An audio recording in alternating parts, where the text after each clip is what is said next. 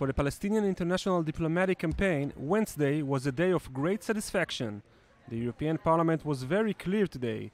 A decision expressing symbolic support for recognizing a Palestinian state passed with a vast majority. The European Parliament, quote, supports in the principle of the recognition of Palestine's statehood and the two-state solution and believes this should go hand in hand with the development of peace talks, which should be advanced.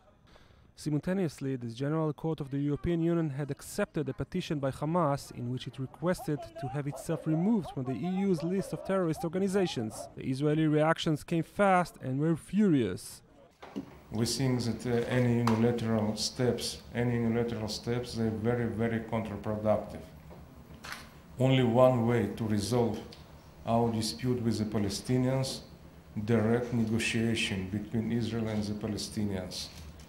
Removed Hamas from the list of terrorist organizations. Hamas that has committed countless war crimes and countless terror acts. It seems that too many in Europe, on whose soil 6 million Jews were slaughtered, have learned nothing.